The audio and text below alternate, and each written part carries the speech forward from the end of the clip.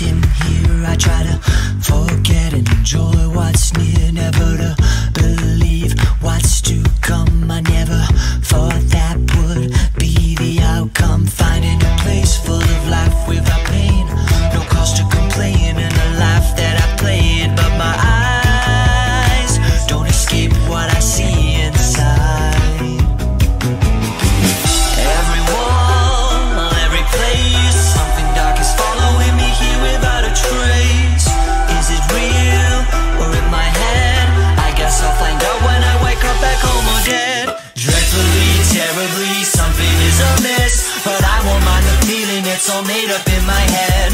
Destiny's melody calling out to me, so what I'm gonna do is fall for you and walk out to the edge. Never the same.